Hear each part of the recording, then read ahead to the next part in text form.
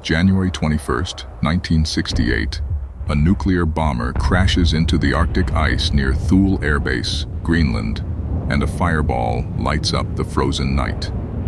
The world was moments away from disaster. This terrifying event is just one of many in the B-52 Stratofortress's long history. From Cold War close calls to extraordinary missions, these are the untold stories of a bomber that defied the odds. On May 21, 1956, the Red Wing Cherokee test, part of Operation Red Wing, took place at Bikini Atoll in the Marshall Islands. The test involved the Boeing B-52B Stratofortress aircraft named Barbara Grace, piloted by Major David Critchlow. The aircraft carried a TX-15X-1 two-stage thermonuclear bomb, marking the first time a U.S. thermonuclear bomb was dropped from an aircraft. The bomb, weighing over 6,800 pounds, was dropped over Namu Island. But due to a misidentification of a target, it exploded off course, missing the island by about 4 miles. Despite the misfire, the explosion produced a large yield, though much of the test data was lost. This was the only test in the Red Wing series not focused on weapons development, but rather on demonstrating the U.S. capability to air-deliver multi-megaton nuclear weapons. The Barbara Grace aircraft had been named after Major Critchlow's wife and mother, and was involved in several subsequent nuclear tests before being retired in 1963. It was later restored and is now displayed at the National Museum of Nuclear Science and History. In 1957, the world witnessed an extraordinary feat of aviation, a mission that would push the limits of technology and endurance. Operation Power Flight, the first non-stop flight around the globe by a jet aircraft, was set in motion by a fleet of B-52 Stratofortresses. The mission would test both the aircraft's capabilities and the resilience of its crew. With the world below, the B-52s took off into the sky, their engines roaring as they embarked on a journey that would span more than 24,000 miles. These giants of the skies, designed for strategic bombing, were now poised to demonstrate an entirely new power, the ability to circle the Earth without landing. Mid-air refueling would be their lifeline, a crucial lifeline as they soared across oceans, continents, and time zones. For 45 hours and 19 minutes, these bombers remained aloft, breaking records and boundaries. The mission was a display of human determination and technological innovation, showcasing the B-52's global reach and resilience in the face of the unimaginable. As the B-52s touched down, they had accomplished what many thought impossible. Operation Power Flight was not just a triumph of aviation, it was a bold declaration of the potential for military aircraft to transcend the boundaries of geography and time. June 18, 1965, a pivotal moment in the history of the B-52 Stratofortress, as these mighty bombers embarked on their first ever combat mission in Operation Arc Light. The target was clear: Viet Cong supply lines that were crucial to sustaining their operations in the dense jungles of Vietnam. But the B-52s were untested in this kind of warfare, and the crews knew they were stepping into the unknown. As the bombers approached their targets, the anxiety among the crews was palpable. Below, the thick jungle canopy hid the deadly threats that lay in wait. Countless anti-aircraft guns poised to unleash destruction. The silence of the flight was broken by the sounds of explosions, as tracer fire and flak erupted around the formation, shaking the B-52s with each near miss. Yet the bombers held their course, unwavering in the face of the enemy's resistance. The crews focused, their nerves steeled as the moment of impact neared. Then, with a thunderous roar, the B-52s released their payloads. The earth trembled as bombs rained down, obliterating the enemy positions and sending shockwaves through the jungle. The mission was a resounding success, marking the beginning of the B-52's legendary combat history. What had started as an uncertain venture into the unknown would evolve into a defining chapter in the aircraft's long legacy, a testament to its adaptability and the bravery of the crews who flew it. 1966, the Spanish Palomares Incident. January 1966. In the midst of the Cold War, an incident occurred that would forever change the understanding of nuclear risk. Near Palomares, Spain, a routine mid-air refueling mission involving a B-52 Stratofortress and a tanker turned into a catastrophic event. The B-52 collided with the tanker, and in an instant, 4 hydrogen bombs fell from the sky, landing in the rugged terrain below. The world held its breath as the bombs plummeted, their destructive potential far greater than the accident that had caused their fall. 3 of the bombs were recovered from the land, but the 4th, which had landed in the Mediterranean Sea, remained elusive. A 3-month underwater search followed, a desperate hunt to retrieve the missing weapon and prevent a potential disaster. Eventually, the lost bomb was found deep beneath the surface, a grim reminder of the catastrophic consequences that could arise from the very weapons designed to deter war. The Palomares incident was more than an accident. It was a stark warning about the perils of the nuclear arms race and the risks of Cold War-era military strategy. In the years that followed, the incident underscored the vulnerabilities inherent in the pursuit of nuclear deterrence, serving as a chilling reminder of the delicate balance between power and disaster. Vietnam, 1968. B-52D Diamond Lil, one of the most storied bombers in the U.S. Air Force, prepares for another perilous bombing run over the dense, treacherous jungles of the Ho Chi Minh Trail. The mission is critical. Precise strikes needed to disrupt the flow of enemy supplies. But the skies above the trail are filled with danger. Anti-aircraft fire from below rakes the sky as explosions and shrapnel tear through the air, each blast closer than the last. Then, without warning, the aircraft shakes violently. One of Diamond Lil's engines is hit. The crew struggles to regain control as another burst of flak slashes through the fuselage, tearing into the bomber's body. Smoke begins to fill the cabin, alarms blare in a cacophony of chaos.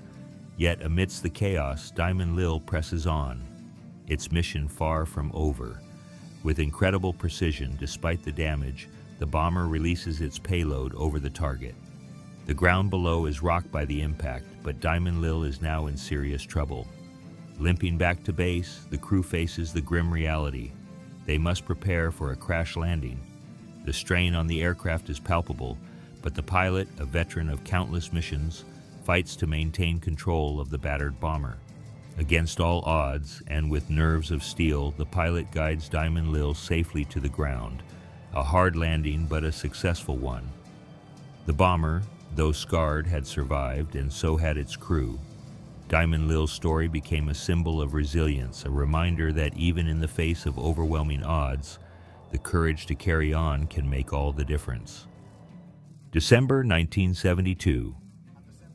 As the Vietnam War entered its final brutal stages, the U.S. launched one of the most controversial and intense bombing campaigns of the conflict, Operation Linebacker 2.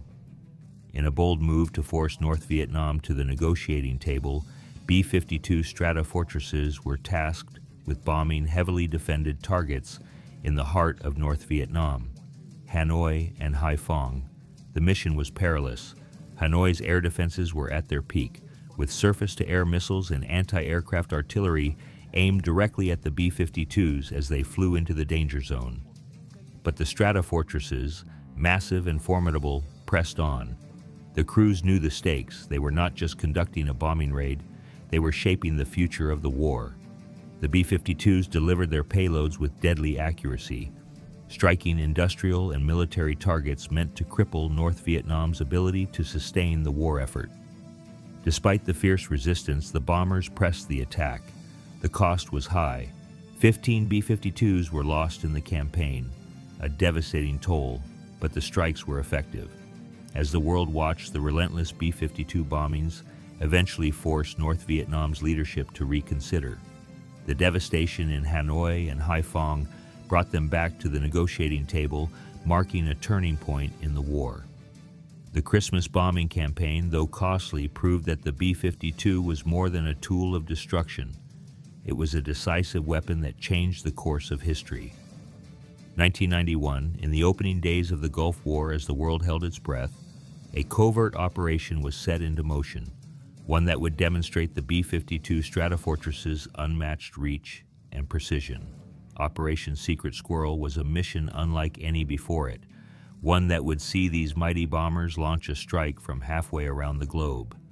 Taking off from Louisiana, the B-52s embarked on a 14,000-mile journey across the skies. Their destination, key Iraqi targets that needed to be neutralized in the early stages of the conflict. The bombers were armed with AGM-86C cruise missiles, precision-guided weapons capable of hitting targets with pinpoint accuracy, no matter the distance. As the B-52s soared across continents, the tension was palpable. Their long-range mission would test the limits of endurance and precision, but the bombers never wavered. They crossed oceans, dodged enemy radar, and when they finally arrived over Iraq, the moment of truth arrived. The missiles were launched, streaking toward their targets with deadly accuracy, marking the first of many strikes in the Gulf War. Operation Secret Squirrel proved that the B-52 was not just a strategic bomber. It was a force capable of striking anywhere on the planet. This mission demonstrated the power of modern warfare and the long reach of America's air power. June 24, 1994. A day that began like any other at Fairchild Air Force Base, where a B-52 Stratofortress, known as Czar 52, was preparing for an air show. The crowd gathered in anticipation, unaware that the performance ahead would be anything but routine. During a rehearsal, the pilot attempted an aggressive low-level maneuver, disregarding established safety protocols in a bid to showcase the bomber's capabilities. But as the B-52 plunged into the risky maneuver, something went horribly wrong. The massive bomber, designed to carry the weight of nuclear weapons and endure the rigors of strategic bombing, suddenly began to struggle, fighting to recover from the disastrous turn. Onlookers watched in horror as Czar 52 spiraled downward, its engine sputtering and its fate sealed in the terrifying descent. The crash was catastrophic, a sobering reminder of the limits of even the most powerful machines. The wreckage of Czar 52 marked not just the loss of an aircraft, but a tragic consequence of human error in the face of a high-stakes performance. Despite the crew's best efforts to regain control, the bomber could not escape its fate. Yet, in the aftermath of the disaster, Czar 52's story became a poignant lesson for all who flew and maintained these legendary aircraft. It was a stark reminder of the delicate balance between human ambition and the unforgiving nature of aviation. The tragedy would go on to influence safety protocols for years to come, ensuring that the lessons of that day were never forgotten. As the 2020s dawned, the B-52 Stratofortress, a symbol of Cold War-era power, continued to evolve and push the boundaries of aviation. In a series of groundbreaking missions, the B-52 became a testbed for hypersonic weapons, a cutting-edge technology that would redefine modern warfare. These weapons, capable of traveling at speeds greater than Mach 5, would test the limits of both the aircraft and the future of combat. The B-52's role in these tests was a continuation of its legacy, a bomber that had once been designed to carry nuclear payloads now poised to carry the most advanced, high-speed missiles in the world. Each mission was an intricate dance of precision and technology, as the bomber launched hypersonic missiles pushing the boundaries of aerospace engineering. With each successful test, the B-52 reaffirmed its place at the forefront of military aviation, remaining not only relevant but essential in an age of rapid technological advancement. The aircraft, once synonymous with strategic bombing, had now become an integral part of hypersonic weapons development, ensuring that it continued to play a vital role in shaping the future of warfare. Thanks for watching, and see you soon for a new topic. Do not forget to hit that subscription button to help us grow. Bye-bye.